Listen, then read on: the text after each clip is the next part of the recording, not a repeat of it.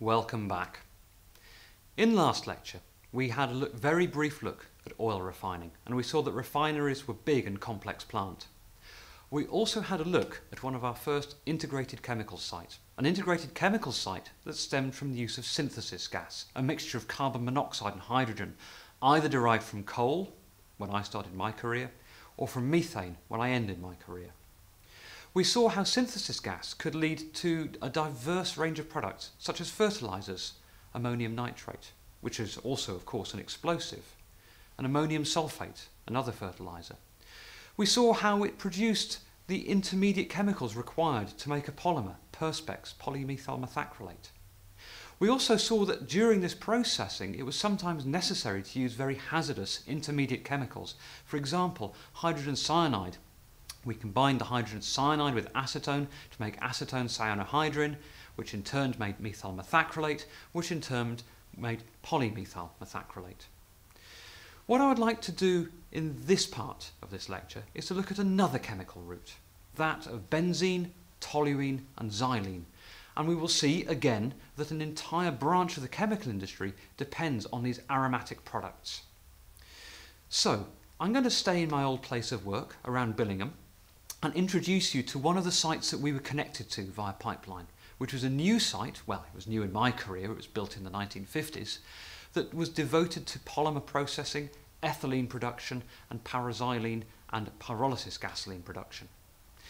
Now, we'll see that this polymer processing site was entirely derived from benzenes, toluenes and xylenes.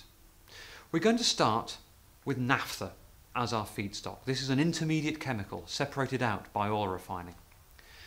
We're going to undertake a process called steam cracking with this naphtha, which is predominantly there to make something called ethylene. You'll know this as ethene.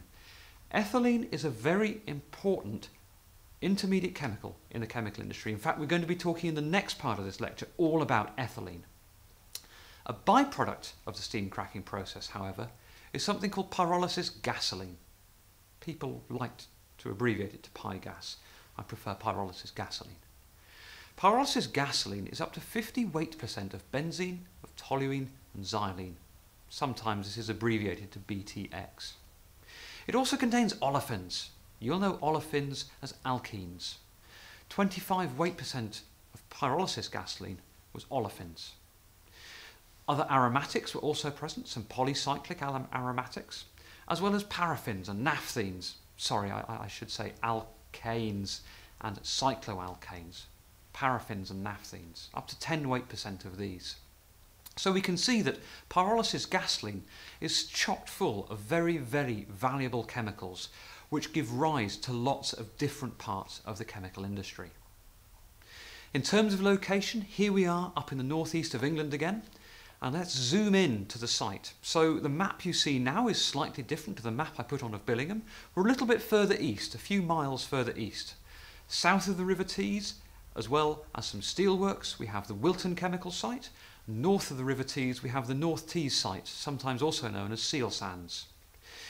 Now, this new site of Wilton was opened in 1951 during the white heat of technology.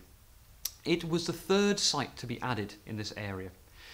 This site was connected by pipeline to the North Tees site, both of which were connected via pipeline to the Billingham site, which made the Middlesbrough area one of the world's largest integrated chemicals production areas. It was truly amazing. The reason why Wilton was built here was because there was a lot of existing chemical industry here. It could be readily integrated within the existing industry, as well as a lot of expertise. Also, the River Tees provides a deep water port, the port of Teesport. And initially you can bring in products such as pyrolysis gasoline if you need it, or naphtha if you need to import. But later on, during the 1960s and the 1970s, when North Sea oil was found, North Sea oil was piped ashore in North Tees. Consequently, 3 refineries were built in North Tees, which fed directly into this vast petrochemicals complex. It's amazing to think that there used to be 3 refineries on one site, whereas now in your era there are only 6 refineries in the entire country. The expertise here was immense. The industrial workforce was immense. By the 1950s, there was over 30 years heritage of the chemical industry and nearly 100 years of heritage of heavy industry. And so it was very easy to find ready labour and ready expertise to construct a very big new chemicals complex. Let's have a look at what today, in your era, would be classed as an old naphtha cracker. In actual fact, this cracker still exists in your era, but is no longer used, but is an integral part of the UK's ethylene distribution network. If we look at this plant, we can get a bit of a clue about some of the extreme conditions used in the process of naphtha cracking. We see a big chimney, which suggests there must be a lot of heat formed somewhere, and that steam cracking of naphtha occurs in furnaces. We see long, thin distillation columns just behind that big storage tank, which suggests that a lot of separation has to happen. That storage tank in the foreground is a naphtha storage tank. To the left of the big chimney, we see a vast cooling tower, which suggests that a lot of heat rejection happens on this plant. Heat is always recovered where it is useful, but sometimes the temperature of the heat is just too low to make any use of, and so we need to get rid of it with cooling water. But we need to keep cooling water cool, and so we spray cooling water inside an evaporative cooling tower, and that evaporation process, producing big plumes of steam, cools the water down so we can reuse it to extract heat. Here's another view of this naphtha cracker. In the foreground now you can see two big spheres. These Horton spheres are ethylene storage facilities. They contain gas. These feed into the UK's ethylene network. And again in the background you can see a distillation column and a big chimney and that big cooling tower off to the left. So let's focus in a little bit on the integrated sites of Wilton and of Seal Sands. So we're going to start our food chain with a refinery, one of the 3 refineries on the Seal Sands complex. It took in crude oil latterly from the Ekofisk pipeline, but some of its products included naphtha and methane. The methane was piped over to Billingham to be steam reformed to produce ammonia and the food chain that derives from synthesis gas. The naphtha, however, was piped underneath the River Tees onto the Wilton site into latterly 2 big naphtha crackers. These naphtha crackers predominantly made ethylene, ethene, but also pyrolysis gasoline. That pyrolysis gasoline was piped underneath the River Tees to aromatics processing plants. Firstly, benzene was extracted from pyrolysis gasoline by means of distillation. That benzene was then reacted with hydrogen to produce cyclohexane. Separating cyclohexane and benzene by distillation is hugely difficult because their boiling points are to within a fraction of a degree of each other. However, this was done by distillation columns. The distillation column was so big it had to be chopped in 2 and the 2 halves put side by side. If it had been constructed as one column, it would have been simply too tall to use and would have blown over in the first North Sea gale. The cyclohexane was reacted with ammonia from Billingham, piped in from Billingham, and to produce an intermediate called caprolactam, which is one of the intermediates required to make nylon 6, a polymer. And so nylon was spun into fibres to make materials, stockings, shirts, parachutes, and so on and so forth. Nylon can also be extruded as blocks as a very, very useful engineering material.